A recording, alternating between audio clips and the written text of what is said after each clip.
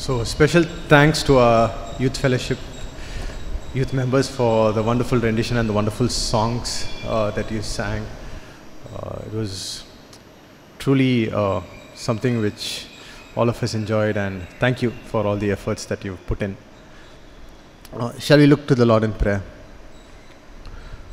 Father, we come before you, O Lord, on this beautiful Sunday evening, gather together, O Lord. We thank you and we praise you, Lord, for bringing us here. And as we listen to your word, O Lord, may you talk to us and may we learn more about you, our Master. In Jesus' name we pray. Amen. Okay. So the topic for today is enduring burden. So it's a lot that we go through every day in our lives, burden. So what exactly is burden? Right? So if you look at the dictionary, it says something heavy that is carried, a load of any kind, someone or something that is very difficult to accept, do or deal with. In our everyday lives, we will have a lot of burdens. Moses, next slide. So here, every day when we get up or every day when we go, we'll be like a superhuman or Superman, carrying a lot of burden within us. It can be financial burden, it can be a burden of health, it can be, what am I going to do tomorrow, a burden of the future, or any burden that we have, right? So let's now dive deep to see what exactly the Bible tells us about burden. Okay, so I wanted to have like an interactive session rather than me just talking. So let's see if you can identify these characters. Okay, and I'll talk to you about why I chose this character and what burden they had. So this person said, "Go back and lie down, my son. If the voice calls you again, I want you to say, 'Speak, Eternal One, your servant is listening.'" So who said this? It was said to Samuel, but someone told Samuel this. Eli, correct. So it was the prophet Eli, right, who said this to Samuel. But why I chose Eli is because if you look at Eli was a high priest, right? He was a man of God, supposed to do what God want. He was supposed to do God's work. But look at his sons. Eli's sons were wicked, right? Doing what was not right in the sight of God. They were like taking off the offerings, they were taking cuts, they were doing things which were not pleasing in the sight of God. So Eli had a burden, right? A parental burden, if I would say. At one point, at one side, he has to do what God wants him to do. At one side, his sons are doing something. He could have rebuked them, he could have punished them, but he let them go very easily, right? And in the end, he was punished. Similarly, each and every one of us will face situations in our lives where we'd be stuck between what is right and what is wrong. So we have to remember that what God tells us, like we have to do things that are pleasing in God's sight. Next slide. So this person was made a king at a very young age. Yeah, Bettina's right, Josiah. So King Josiah, right, was what? 8 years old when he took up the kingdom or took up the throne. So imagine what would have been in his mind, right? 8 years old. We are like, oh no, we can't do anything. But at 8 years, he's taking up the throne. And the good thing that he did was, everything that he did was with God or pleasing God, right? And as he grew, as he became a leader, he then restored the temple, right? And then he abolished idol worship. He aligned the kingdom with the laws of the land. So that is what Josiah did. So his burden, though, right, was something which was there to lead the kingdom, lead the people at that young age. But he put his trust in God, he aligned with God, and God saw him through. The next slide. So these are in-laws that are there in the Old Testament. I'll give you a clue. A famous story about in-laws, mother-in-law, daughter-in-law, Ruth and Naomi, yeah. So think about their burden. right, what they had to go through. So they were in a foreign land, right, they lost their husbands, right. Naomi asked Orpah and Ruth to go back, but Ruth stayed with Naomi and went wherever Naomi went. So imagine what would have been running through Naomi's and Ruth's mind, right? They're going into a new land, the fear of the unknown, what's going to happen. But yet they did not do anything that would displease God. They went and aligned themselves in God's way. Next slide. Naked I came from my mother's womb, and naked shall I return. The Lord gave, the Lord has taken away. Blessed be the name of the Lord. Who said this? Job. No, if you look at the book of Job, there's nothing more that you can see about a man who faced tribulations and a man who faced a lot of burden, right? He was put to test by Satan, right? But yet, not even once did he forsake the name of the Lord. And the last character who I want to look at. Okay, two people prayed and caused the prison floors to tremble. Silas and Paul. Correct. So look at their situation here. They have been imprisoned for nothing they did, right? They were just going about preaching the name of the Lord, proclaiming the word, and they were imprisoned. They were imprisoned. But they did not allow that situation to overwhelm them. They still praised the Lord. And then the prisons trembled, the doors, an earthquake came and the doors were broken. They could have used that situation to escape as well, right? But they didn't. They stayed there. The jailer came and then he was like, what's happening? And then they were like, fear not, we are still there, we haven't escaped. And in turn, saving the jailer's life.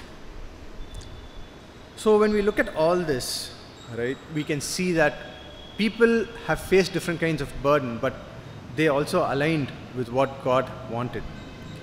So what does the Bible say about how do we endure burden? The famous psalm, the famous verse which says, cast your burden on the Lord, and he shall sustain you. He shall never permit the righteous to be moved. So we look at all the Bible characters that we have seen so far, right? Be it Naomi, Ruth, Silas, Paul, Job, Josiah. None of them, right, were worried about their burden. They casted their burden onto the Lord, and they walked in the way of the Lord. They walked in accordance to what God had for them. They were righteous in what they did, right? So as children of God, it is important for us to remain focused on God and not focus on the burden that we have. The scripture that was read to us, right, in 2 Corinthians chapter 1, verses 3 to 11, it talks about, Paul beautifully describes how we take comfort in suffering. If you look at verses 3 and 4, it says, blessed be the God and Father of our Lord Jesus Christ, the Father of mercy, the God of all comfort, who comforts us in all tribulations, that we may be able to comfort those who are in trouble with the comfort with which we ourselves will be comforted. We all have burdens, we all have tribulations, but why do we have to endure this burden? Right? Because God is there for us. But here it also says, we must remember that we have Jesus, who is the Father of mercies and God of all comfort. And this is something that will help us endure. The next one, and when you look at verses 8 to 11, we read about how Paul was in Asia, how they stoned him, how he was put to death, almost thought that he was dead. They thought that he was dead, but he was delivered. God brought him back. He did not allow the burden, or he did not allow his circumstances to take his mind off what God had wanted him to do. He continued preaching. So when we look at both these verses, we can see that God in this, we can get comfort in what God wants us. So we can get comfort in the tribulations and the burdens that we have, knowing that God is there for us. But why do we endure this burden? We find comfort, yes, but why do we endure this burden? It's because we can be a source to those around us who are facing similar burdens, which is what is given in verses 4, right? With the comfort with which we ourselves are comforted by God, that we may be able to comfort those who are in trouble. We learn from our mistakes. We learn from these burdens. We endure these burdens. A burden is something that we have every day. We live with it. We don't look at the burden. We don't look at or get depressed with the burden that we have. Right? Think of it. A kid, a small child, when he gets up, when he starts to walk, he falls down, or he or she falls down, he gets up. Then he falls, walks up, gets up, walks, then runs. Then when that kid has another kid, he knows what it is and then helps his child, his or her child. Similarly, we will have different types of burdens, we will have different types of endurance, we will have different types of tribulations. But what God wants us to do is learn from these tribulations, have our eyes on Him, and help others around us as well, so that we will be a source of inspiration, that God will be able to talk through them. In conclusion,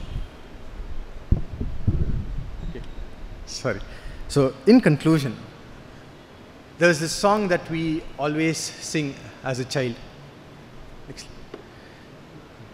So this was something which I read in a daily devotion. It's a song which we always sing. Jesus loves me, this I know.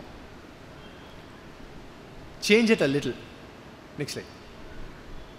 Jesus knows me, this I love. The entire meaning changes of what we sang. And we just sang a song. He knows our name. God knows our name.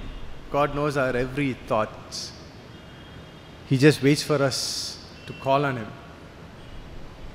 John chapter 10 verses 27 says, "My sheep listen to my voice. I know them and they follow me." The most important thing whenever we have a burden or whenever we have something that is troubling us, we look to the Lord in prayer. We talk to Him. We are in constant communication with God, that we know His voice.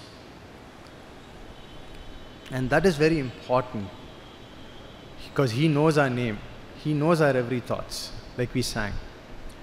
But more importantly, as Psalm 46 verse 10 says, "Be still and know that I am God."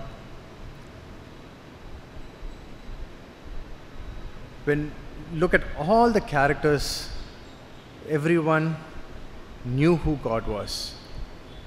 They walked in God's ways. Similarly, we will also need to be still in whatever burden we face, whatever tribulations we have. As long as we are still and know who God is, that's more than enough for us to endure burden. Shall we pray?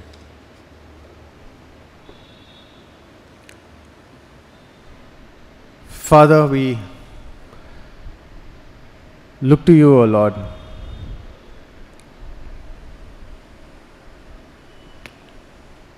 In various tribulations that we face, in various trials that we have, we know, O Lord, that there are different burdens that we face, but You have said, "Be still and know that I am God." You know our name, You know our thoughts. We come before You, O Lord, submitting all our concerns into Your hands. Each and every head that is bowed down, O Lord, we know that they have things running through their minds. But Lord, we submit everything into your hands. We know, Lord, that you are their comfort. You are the healer. You are a God who does wonderful things. And may you speak, may you guide them. In Jesus' name we pray. Amen.